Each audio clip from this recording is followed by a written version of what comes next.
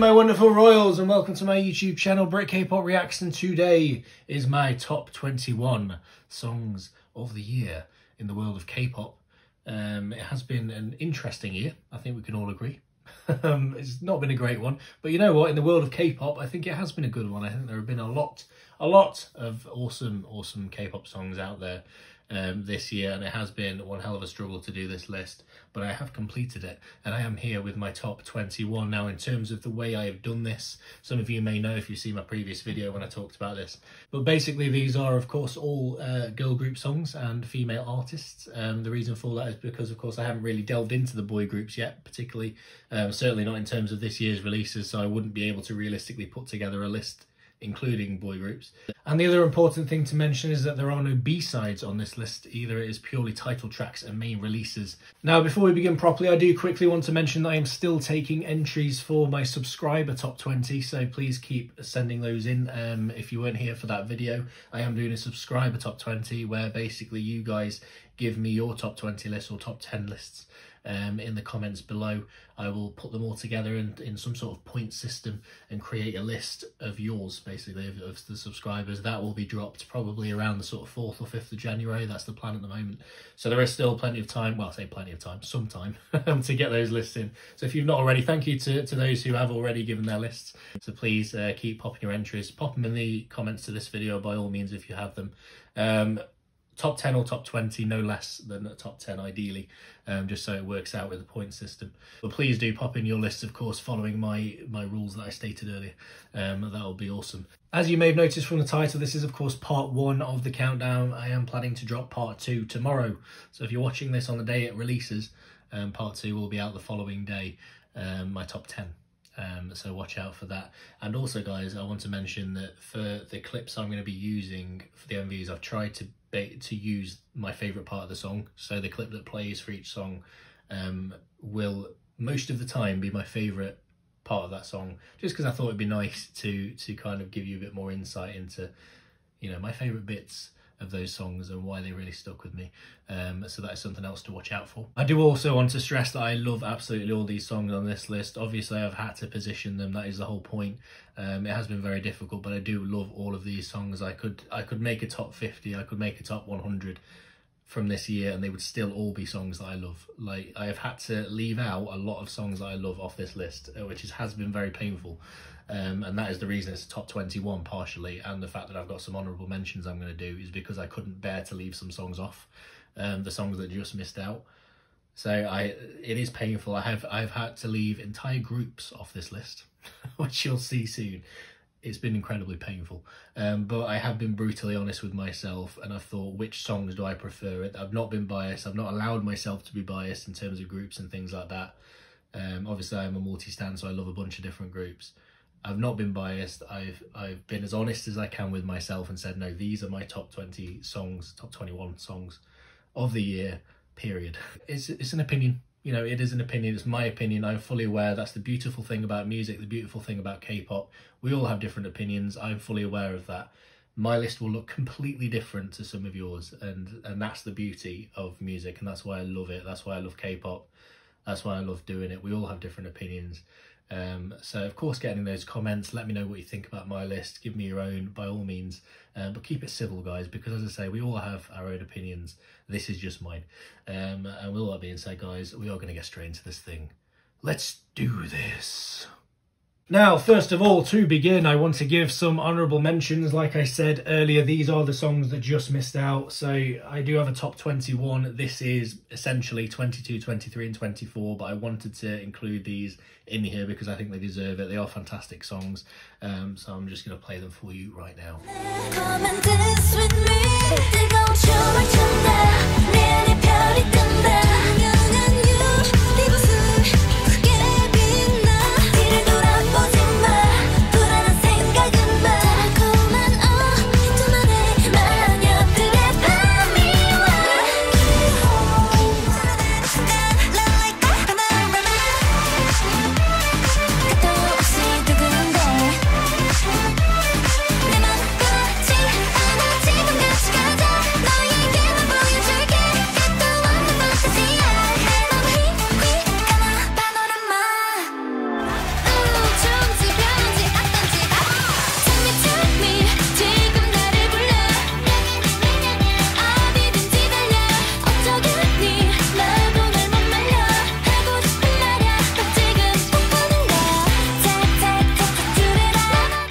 are my honourable mentions on this list, literally in order, my 22, 23 and 24 on the list. It was too painful to not include them, so I decided to do this honourable mentions in order to honour them. There are also songs below those rankings that, if I was being honest, do rank below those, but I still absolutely adore. So again, I want to stress, I love all these songs. So they are my honourable mentions, and now we do move in to my number 21. Hey!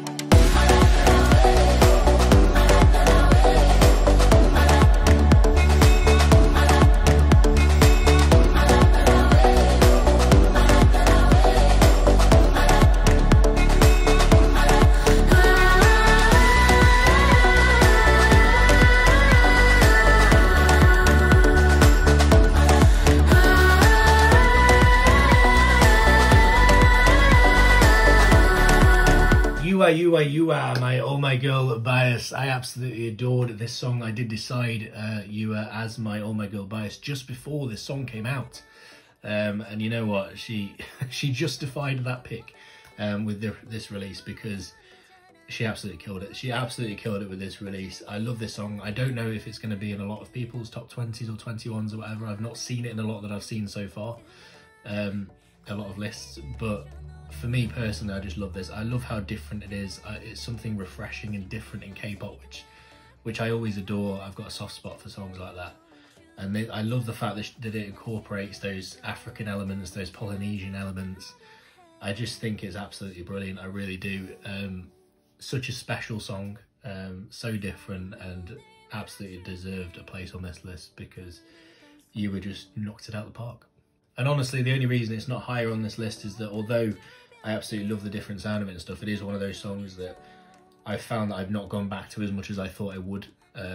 Compared to some of the other songs later on the list that you'll see, this one I've not gone back to as much, even though I really thought I would. And I may do in the future, but for now, that's where it places on the list. You As Bon Voyage came out in September of this year. Next on the list is a song that came out in November. This one just made it onto the list, and when I say just, I mean I literally made a change pretty much just before I recorded this video that pushed it into the top 20. It wasn't initially there. It was probably going to be in my honourable mentions, but last few days it's absolutely slayed me. This is my number 20.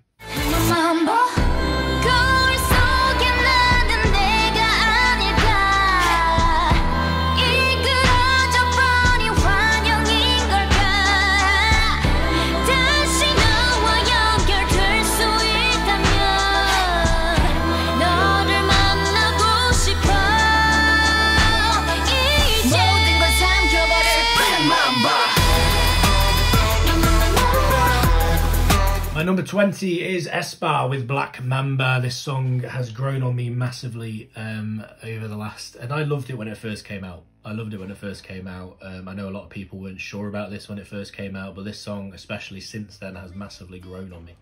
And that's the reason it's found its way into this list. I wouldn't be surprised if it goes up even further, to be honest, over time, because it just keeps growing on me. I absolutely love it to bits. I love the way it hits. That bridge for this song is one of my favourite bridges of all time, quite frankly, in music. Never mind K-pop. I just love it. I love the way it sounds. I love the backing on it, like that sort of that's not how it sounds, but you know what I mean, like that whole thing. The vocals on it are incredible. That bridge kills me, absolutely kills me.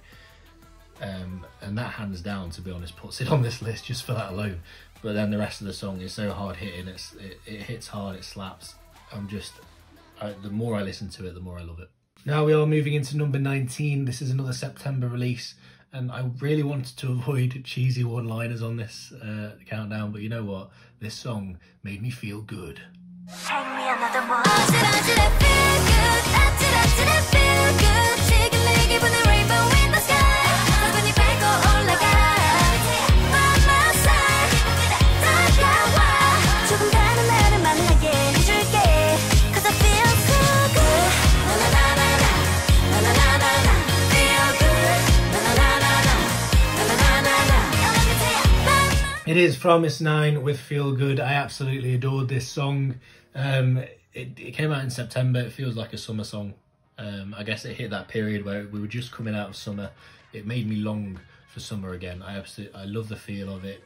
You know, like I say, when I say it makes me feel good, it really does. It really does. Like, it does what it says on the tin, which I love about this song. The title is feel good, it makes me feel good, and sometimes that is all you need. I love the sound of it. That chorus works so nicely, and I absolutely adore this. This was the first Flawless 9 song that I checked out, and it really stuck with me.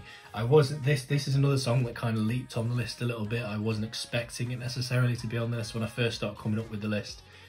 It wasn't front of my mind in terms of songs that would end up on the list, but on subsequent listens and things like that, it just sticks with me, and I love it. I really do. Flawless 9 is my number 19. So number 18 next, and we are moving to the other side of summer, June. This one released, and it is another one that I haven't seen in many other lists, so I don't know if it's going to be in a lot of people's lists, but I absolutely adore this one. It is my number 18.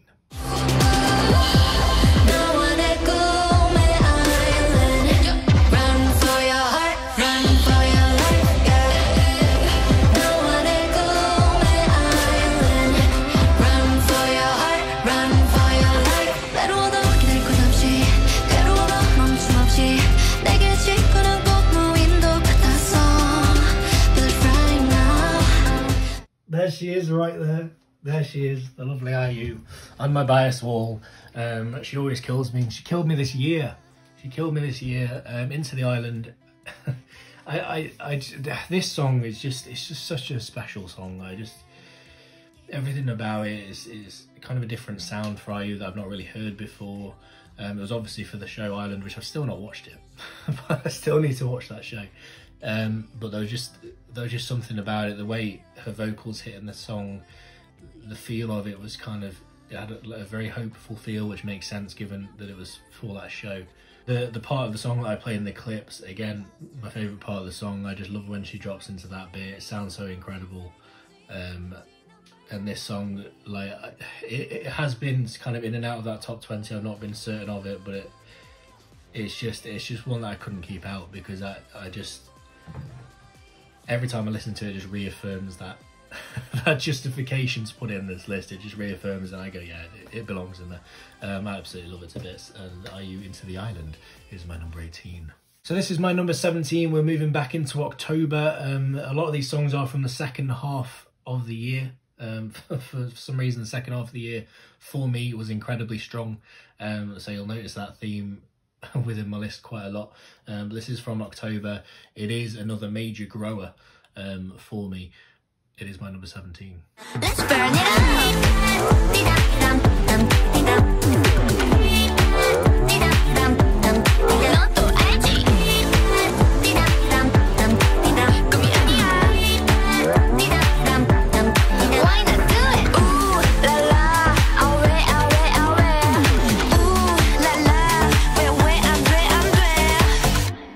It is Luna's first appearance on the list. Will it be their last? Who knows? I do not know. Well, I do know, but I'm trying to make it mysterious for you guys.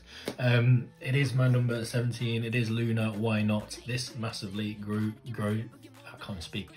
This massively grew on me over the course of hearing it. It is not a song. If you showed me this song, I don't know, 2-3 years ago, and said this is going to be in your top 20 of the year for 2020, I'd have probably laughed in your face, because this is not a song that I traditionally would get into. This is a song that has built its way into my heart through getting into K-pop, through being introduced to so many different facets of K-pop that I've become accustomed to songs that sound a bit like this. I think, but the me of a few years ago would never have loved this, would have probably hated it. But there's something about this song that just keeps getting better for me. Every time I hear it, it just keeps growing and growing and growing on me. I love it to bits. The bit I played there was, in the clip, was the bit towards right at the end. So the bit where that kind of sound in the back, I don't know what you call it, the kind of sound in the background. It's just, that whole bit is just so kind of epic and awesome. The whole song is it's got a little bit of an unsettling vibe, which I really love, even though it's really kind of fun and poppy and stuff. I was watching a reaction and they were talking about it being a bit unsettling, and I agree. It has a bit of an unsettling vibe. The whole vibe of it, I really love the sound of it. It's so fun. it totally belongs on this list. It is my number 17. Luna, why not? Next on the list is my number 16. It is from September of this year. It is very bittersweet. My number 16. I go up, helicopter, then I make a noise for the takeoff. I go up, helicopter, never give up. Like a pilot, 내게 몰아칠 바람 so danger. 유혹하듯 내게 손짓 terrorizer. Helicopter, never give up. I'm a pilot. It is CLC Helicopter. It is my number 16. It is very bittersweet because, of course, of everything that's happened recently with Elkie leaving Cube and with the potential disbandment of the group and all the rest of it. It is very bittersweet because I discovered this group this year through Helicopter.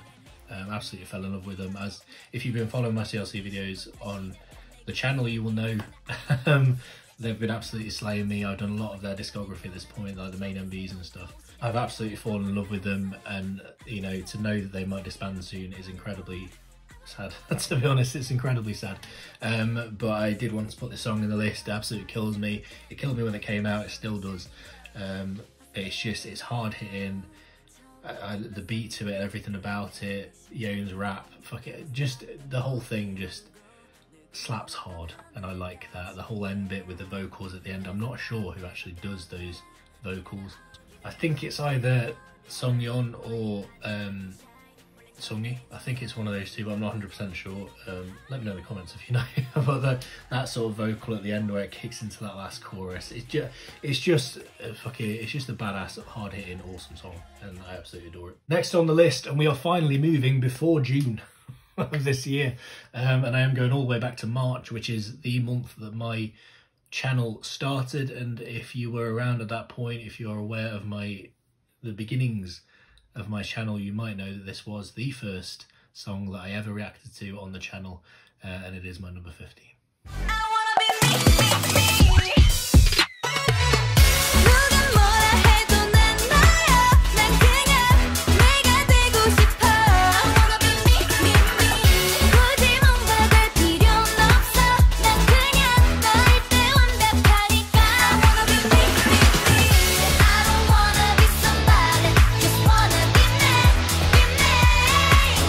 ITZY's Wannabe is my number 15. It is a testament to the songs this year and how good they have been, that ITZY's Wannabe slayed me the way that it did, and yet it is still only my number 15 of the year. That is a massive testament to everything above it, because I absolutely love this song. The chorus is one of the best choruses of the year, quite easily. I absolutely love it. That's the main reason, to be honest, I love this song so much. Like, there were times when I was coming up with this list where I'd be listening to kind of the verses and things, I wasn't sure, and I was a bit kind of, I don't know if this beats a lot of the songs below it.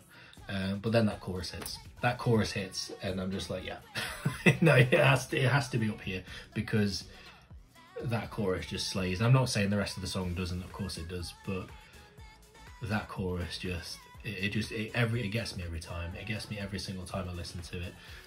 These girls are incredible. I cannot wait to see what they do next, and ITZY's Wannabe is my number 15. Next on the list is my number 14, and we are staying early in the year for this one. We are moving even further back into February. This is the earliest song on the list in terms of release. This came out before I started my channel. I did eventually react to it, and through this I discovered a group who have become one of my favourite K-pop groups at this point. I love them to bits. It is my number 14. You're so dun dun dun dun dun dun dun dun dun dun. You're so dun.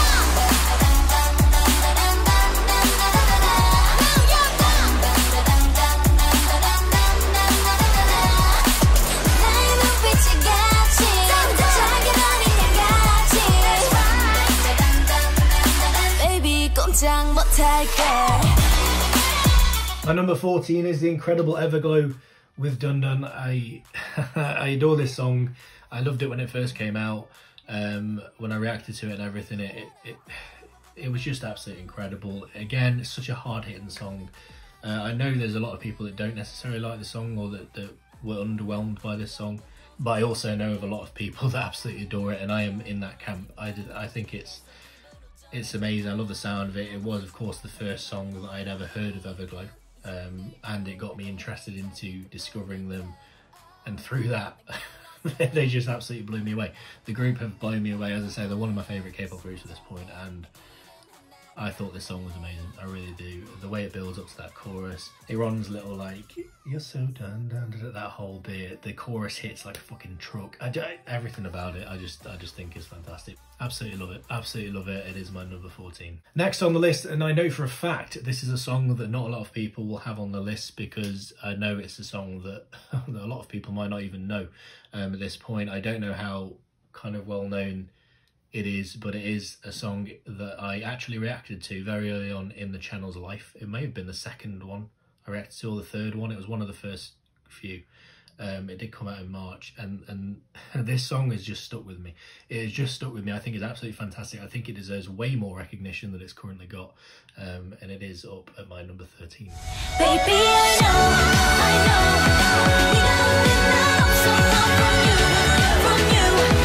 Only the notice that so I go. Make it all that soon got me with you. Wherever I go, you're my home. I go. Wherever I go, you're my home. It is Yezi with Home. As I say, I did react to this early on in my channel, very early on, and it's just stuck with me. It's just stuck with me. Every time I listen to it, it's just a song that it just resonates with me. It really does. That the chorus is just beautiful. Everything about this song, just the way it sounds, the melody, Yezi's vocals, especially on that last chorus, which at this point I'm not sure if it's the clip I'll play, but it probably will be, so you'll know because you just heard it. But the way she hits that last chorus with that vocal, it's just, this song is stunning. And for anyone that doesn't know it, for anyone that isn't aware of it, that may have liked what you just heard when I played the clip, please check it out, because this song deserves way more recognition than it's got. I absolutely adore it. It was always going to be on this list, guaranteed. It was at one point in my top 10. I have dropped it down a little bit, but I still absolutely adore this song, and it totally deserves that spot at number 13. So I have two more for this part one of the countdown, and we are at number 12 next, and we've gone from pretty early on in the year to way late on in the year. This is a December release. It is the only December release on my list, and it is by a group that may well take the crown for being my favourite K-pop group this year in terms of what they've released. This group have killed it this year in every sense of the word. They are incredible. They continue to be incredible, and they are at my number 12. Baby, no more real love. 너의 곁에 있어줄게. 마지막은 break your heart. Bad boy, yeah, you really make me a mad girl, whoa. I want you to cry for me. 내가 울었던 것처럼 cry for me. Make you wait cry for me. But again. This is Twice's Cry For Me at number 12. As I say, very recent release. It wasn't released with an MV, but I still class it as, it is a single release, so it still counts towards this list. And it just, from the moment I first heard it, this song was incredible. This song is incredible. It's so different. It's such a different direction for Twice, which I love. I love that it's got that kind of darker element to it. That whole like bad girl, mad girl bit, which again I might well play in the clip I play, you'll know, because you've just heard it. That whole bit just kills me. I really love that bit of the song. That might be my favourite bit of the song.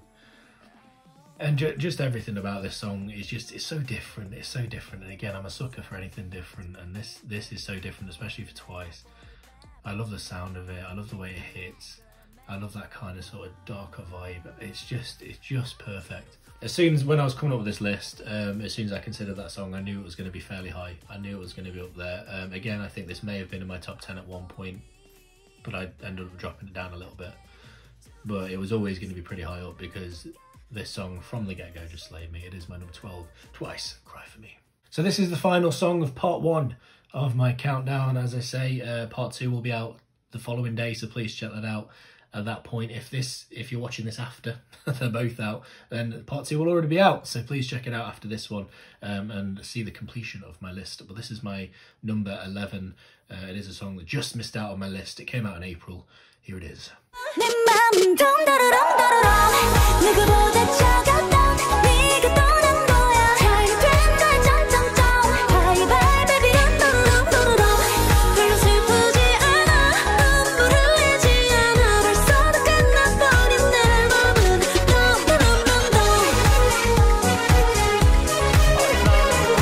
Oh, this song. I slept on this